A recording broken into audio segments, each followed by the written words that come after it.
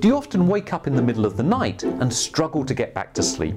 Then try these 2 simple ideas.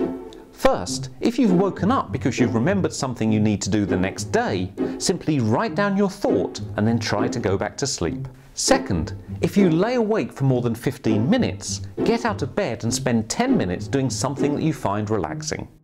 Keep away from the television and computer games and instead do something that you find pleasant and that uses your hands as well as your head, such as working on a jigsaw or even a colouring book. The key is to avoid associating your bed with being awake. So if you do wake up for more than 15 minutes, get out of bed and get busy with your body and brain.